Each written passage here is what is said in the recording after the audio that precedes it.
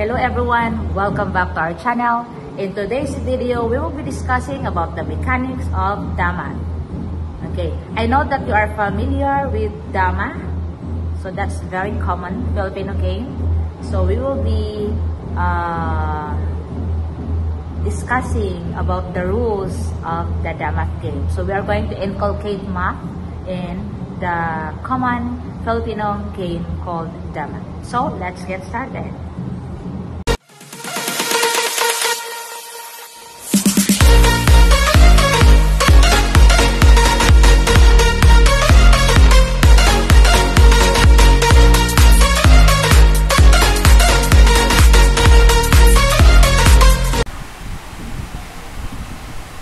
Hello everyone, welcome back to our channel.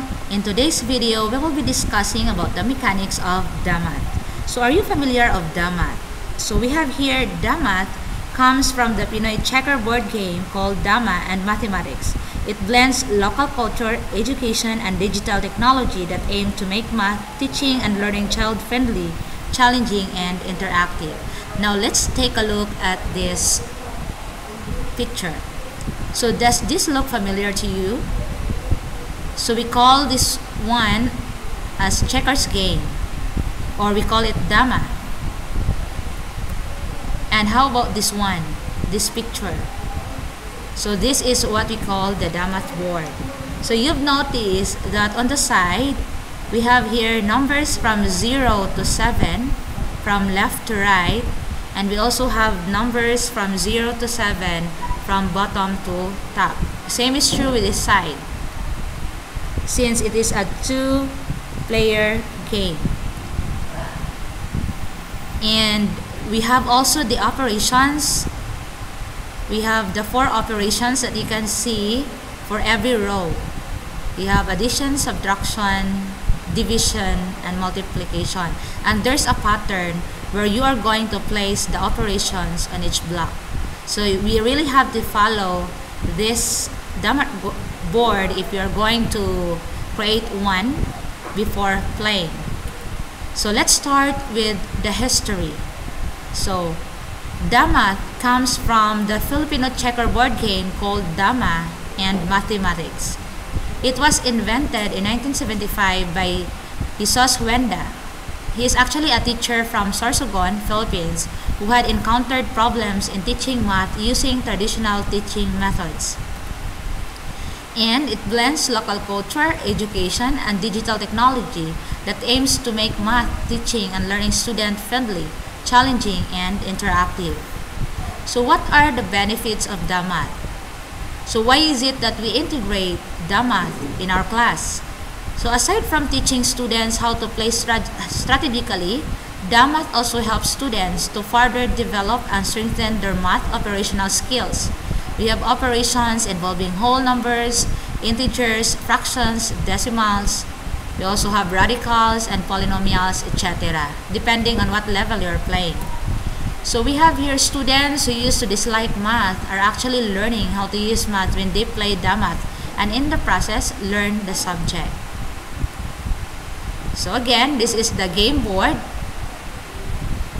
So we will be focusing on one level of Damath. We are going to use the integer Damath, and these are the positions of the chips. So considering we have here 2 players, and we have the red player and the blue player, so you're going to position your chips according to this setting, or according to this arrangement. Okay. So the basic gameplay. Now let us proceed to the mechanics of the game. First would be toss a coin to determine which player will have the first move. Then, moving a chip means sliding it diagonally in the forward direction. So going back to the game board, for instance, you are the blue player. All you have to do is slide your chips diagonally, like this one, like that. So you are only going to slide your chip diagonally, landing the blocks with operations. So just like this one, to the division, where the division sign is located, or this one. It's just like playing Dama, only that there's operations involved and integers involved. So we will discuss more about the mechanics on how you're going to do the scoring later on. So next would be backward direction is only allowed when taking an opponent's chip. So you can only move backward if you're going to capture an opponent's chip. For instance, this chip is here. For instance, the chip is here. This one, this red chip is here, and the blue chip is on the minus sign. So you can actually go backward because there's a chip that you are going to capture or eat from your opponent. Okay, let's proceed. And the two players are alternately take turns in moving a chip. Pass is not allowed. So you really have to eat if there's something to eat, or you really have to capture a chip if there's something to capture. So after each move, the player has to record his or her move in a score sheet. So you are provided with a score sheet while you are playing, or before you are going to start playing, and every move you are going to record the coordinate or the ordered pairs. So for example, if you move -9 here to this block, for instance, so you will be writing -9, 0, 3. Okay, the ordered pair would be -9, 0, 3. So you will write your chip number, that's -9, and then you are going to enclose in a parenthesis the coordinates or the ordered pair. Remember, you are going to focus first your attention on the x-axis, and this is your y-axis. It's just like you are dealing on a Cartesian plane. So this would be, okay, let's say -9 is moved to this block. So you will write -9. That tells us that you moved the chip with a -9 number, and then you landed on 0, 3. Okay, 0, 3. That is your first move. Okay, that is if -9 has been moved to this block. So by the way, it depends on the orientation. If for the opponent's orientation, he or she would be using this values, the x ordered pairs and this y ordered pairs. And for the blue player, you will be using this one as your x coordinates, and this is your y coordinates. Okay, let's proceed. So in taking an opponent's chip, the taker chip jumps over the taken chip and uses the operation symbol it lands on. So a chip is declared Dama if it reaches the end row of the opponent. So for example,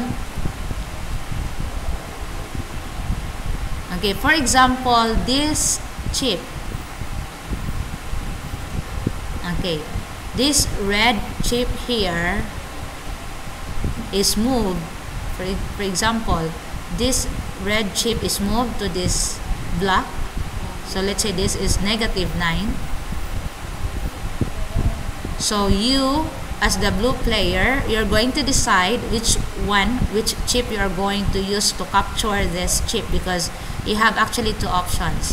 You can actually capture -9 using this chip 6, but remember, you have 6 divided by where it lands. You are going to use the operation where it lands. So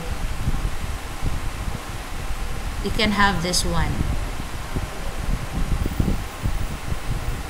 So that operation would be 6 divided by -9. Or the other option would be this one. If you're going to use the -1 chip to capture -9, it will land to the minus sign. So this becomes, okay, for example, okay, so if we are going to use the operation, you can solve it mentally. For example, if you use your blue chip to capture the -9 and it landed to the division symbol. So this becomes 6 divided by -9. Okay, then you are going to solve. So the score would be 6 divided by -9. That's actually 2/3, -2/3. Okay, -2/3. So that shows that your score is negative because you are dividing with unlike signs. And to help the scoring, to make it easier, you're going to express that into decimal number. -2/3 is equivalent to -0.67. So you will have -0.67. So that is our first option. The second option would be using the -1 chip, and you're going to capture the -9 chip and you're going to land on the block where there's minus sign. Let's try to solve. So what would be your score? So that would be -1 minus -9. Remember, you are going to write first the taker chip. We call it taker chip if that is the chip that will capture or will eat. We call it taker chip. And the chip that will be eaten or captured is what we call the taken chip.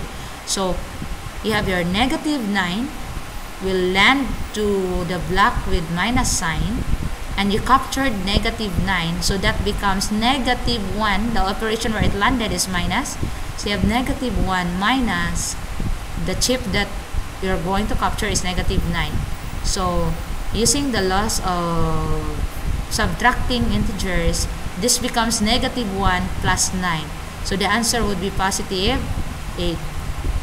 So you as a player, if you want to win this game, you have to really be very careful as to what chip you're going to move, because you're given these options. This one will give you a negative point, while this one will give you a positive point. So for you to win the Damath game, you need to accumulate higher points than your opponent. So you have to be wise in moving your chip. Okay, let us continue our discussing the mechanics. What's the next rule? So we have here, a chip is declared Dama if it reaches the end row of the opponent. So you're familiar with Dama. So this is the same as Dama, or the ordinary Dama, the checkers game. So we can actually, if this chip, for example, any chips that belongs to you, belongs to the blue player, when it reaches to this row of the opponent's side, so we call it already Dama. So once it's already Dama, you can actually slide diagonally. You can skip some blocks. Okay, so same is true with the rule on the Dama game, the common game that we used to play. So same is true with the red player. If any of the red player's chip reaches to this side, to the last or the terminal side, we call it terminal side of the blue player, then we call it Dama. Okay, let's continue. If a Dama chip takes a chip, its score is doubled. So when your Dama eats or captures an ordinary chip, the score is doubled. So you just solve it first, then you multiply it by 2. But if a Dama chip takes an opponent's Dama chip, its score is quadrupled, meaning it's multiplied by 4. For example, the blue player the blue player's dama has been eaten or captured by the red player's dama, then the score would be the quadruple. You solve it first, then multiply it by 4. Okay, so let us continue. So what would be the basic gameplay? So the game ends, or when would be when does the game end? So we have here any of the following will tell us that the game must end. So we have here the 20-minute game period lapse. So the game duration is only 20 minutes. Then the moves are repetitive, meaning to say if the blue player and the red player, both of them has 1 chip remaining, so their moves will be repetitive, so the game should be ended. Or it could be a player has no more chip to move, meaning one player was running out of chips, so the game ends. Or it could be an opponent's chip is cornered, so there's no way either of the players can move, so that is also another sign that the game will end. Okay, the remaining chip or chips of the players are to be added to the respective scores. So if the remaining chip is a dama, then its score is also doubled. The player with the greater accumulated total score wins the game. Okay, so for the Damath elementary category, so for grades 1 and 2, we use counting Damaths. So these chips have counting numbers that you can see on the chips. So these are the set of counting numbers for the counting Damath. For grades 3 and 4, we have whole Damaths. Okay, so what's the difference between counting Damaths? Always remember, for counting Damaths, we're in the Damath, this kind of level, use counting numbers. Counting numbers starts from 1, 2, and so on. Where for the whole Damath, it includes 0, and so on. Then for fraction Damaths for grade 5 and 6, you have it here, fraction Damaths. And for the integer, or for the grade 7, but that is also what we're going to use just for you to familiarize the integers. You have negative 9, 6, negative 1, 4, 0, negative 3, 10, negative 7, negative 11, 8, negative 5, 2. That's for integer. For grade 8, we have rational Damath. So these are the set of fractions, rational, wherein we are going to use for the chips, and this is for the radical. For grade 9, we use the radical Damath. Okay, and for the polynomial Damath is 4th year, so we'll be using this one. And to end this video, let's have a math code. But I hope that you have understood every rule that I have discussed about the mechanics of the Damath game. So to end this video, let's have a math code. Mathematics is not about numbers, equations, computations, or algorithms. It is about understanding. So that would be all, and thank you so much for watching, and don't forget to subscribe my channel.